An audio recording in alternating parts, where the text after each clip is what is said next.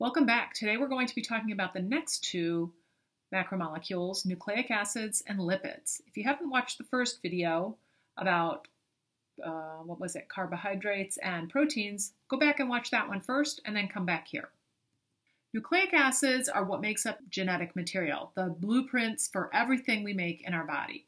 DNA and RNA are made out of nucleic acids. We use DNA as a template to make RNA, and then RNA is used to make proteins. The monomer of nucleic acids is the nucleotide. In the case of DNA, there are 4 different nucleotides: cytosine, guanine, adenine, and thymine.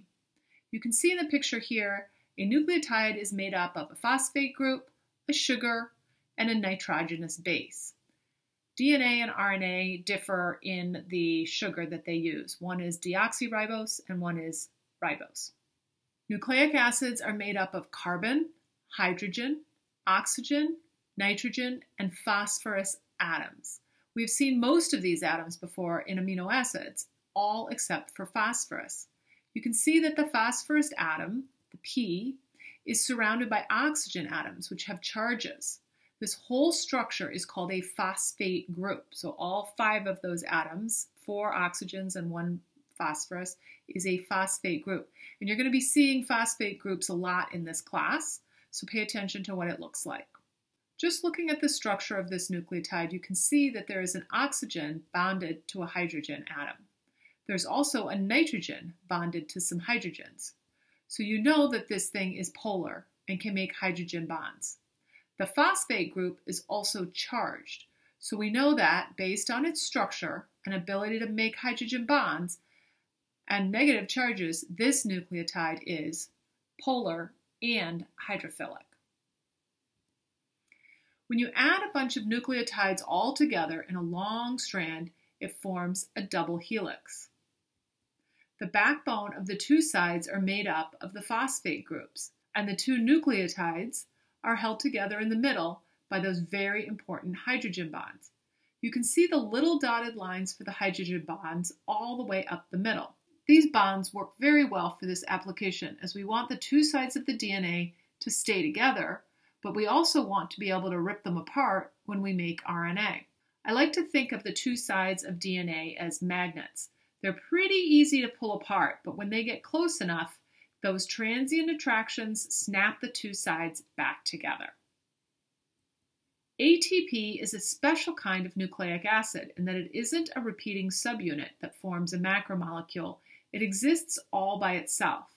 The official name is adenosine triphosphate, and all that means is that it has 3 phosphates. That's why it says tri, not just 1.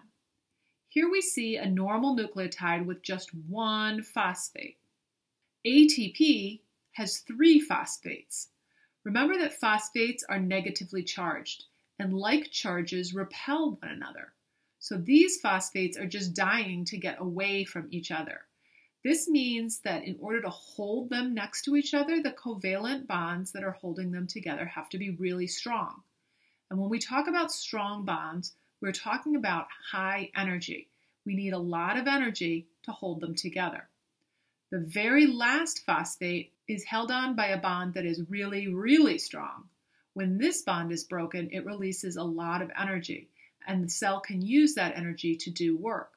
This is why we use ATP as our cellular energy. Cells will store short-term energy by making ATP molecules and then can move them around to where they are needed and use the ATP.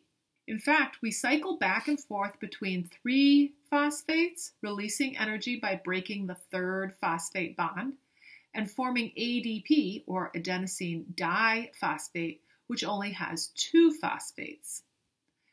Then we add another phosphate back, storing energy to hold that 3rd phosphate on the molecule and creating a new energy storage molecule of ATP. Lipids are the last macromolecule that we need to talk about. The first thing to know is that lipids are fats. Lipids have a bad reputation, but they are actually really important in insulating the body from temperature and damage and long-term storage of energy. They don't really follow the same pattern of repeating subunits of monomers, creating a larger molecule like the other macromolecules. But the structure of lipids still determines their behavior. There are three types: triglycerides, phospholipids, and steroids. These are all lipids or fats. All of these types of lipids are made up of carbon, hydrogen, and oxygen atoms. Let's start with the ones everyone's worried about: triglycerides. Triglycerides are the most common type of lipid in your body, and they come from the foods you eat. When we store energy for long term, we store it as triglycerides. Lipids have a glycerol head and 3 fatty acid tails. Notice the structure of the glycerol head area. We do have some oxygens, but they are not bound to hydrogens. The only hydrogens that we see are bound to carbon. Since carbon is not electronegative, the electrons are equally shared between the carbon atom and the hydrogen atom. These are therefore nonpolar bonds, and these hydrogen atoms are unable to make hydrogen bonds. Now look at those fatty acid tails. There are 3 of them.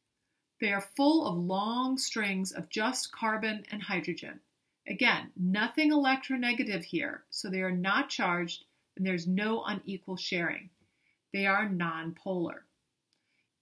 In fact, this whole molecule is very uncomfortable in an environment where there's a lot of polar bonds and charges, so triglycerides are hydrophobic. They hate water. Phospholipids are our second type of lipids. These make up the majority of what makes our cell membranes. These guys are a little bit different than triglycerides. They do have 2 fatty acid tails. They are just the same as the fatty acid tails from the triglycerides. There's just 2 of them instead of 3. These are made up of long strings of carbons and hydrogens. Remember, the electrons are equally shared between carbon and hydrogen, so there's no extra pulling on them. They're nonpolar. The tails are hydrophobic, but they also have a phosphate head. Remember from nucleic acids, there's a phosphorus atom surrounded by charged oxygen atoms. Because it is charged and there are a bunch of oxygens, this area is hydrophilic. So phospholipids are half hydrophilic and half hydrophobic.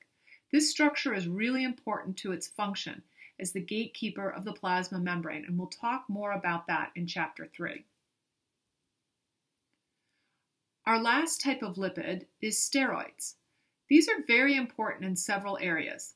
Cholesterol is a steroid, and it's imperative that we have it to stabilize our cell membrane. We also have steroid hormones like estrogen and testosterone that play a role in communication and signaling in the body. Remember, sometimes the instructions in our homeostasis loop are hormones. The structure of steroid hormones, testosterone and estrogen, is shown here. These are not repeating subunits. Each molecule exists on its own. Although there is an oxygen with a hydrogen on the end, the majority of the molecule is made up of carbon atoms, covalently bonded. So these steroids are nonpolar and hydrophobic. We've talked a lot about polar versus nonpolar bonds, what is happening with the electrons and how they are shared. This influences the behavior of these molecules. In the last video about carbohydrates and proteins, we learned about the associations with polar, hydrophilic, and ions. When we talk about lipids, we have to associate nonpolar bonds with hydrophobic, no charged ions or atoms. We will start to apply these concepts to cells and tissues in the upcoming chapters, so this is an important concept to understand before going further. It's also important to remember that certain atoms might be in a hydrophilic molecule in one circumstance and a hydrophobic molecule in another. Take oxygen, for example. When oxygen is part of a water molecule, there is an imbalance in the electronegativity. We've seen this a bunch of times, but when the oxygen pulls on those electrons, it pulls them away from weak little hydrogen. However, when 2 molecules of oxygen are bonded together, they both exert equal pull on the electrons, so there is no inequality. This is why water is polar And oxygen, O2, the oxygen we breathe, is nonpolar. So even though oxygen is often thought of as being the thing that makes everything polar, in this case, it's not. Let's look at oxygen with carbon next, where carbon is covalently bonded to two molecules of oxygen. Carbon is in the middle. The two oxygen molecules go on either side. They are both very electronegative, and they will pull the electrons away from carbon. But since there's one oxygen atom on either side, it's like a tug of war. The electrons are pulled equally in both directions. So there's no unequal sharing. This means that CO2, or carbon dioxide, is nonpolar. That's it for today. Come back next time to talk about all the stored energy in the covalent bonds when we talk more about anabolism and catabolism. See you in class.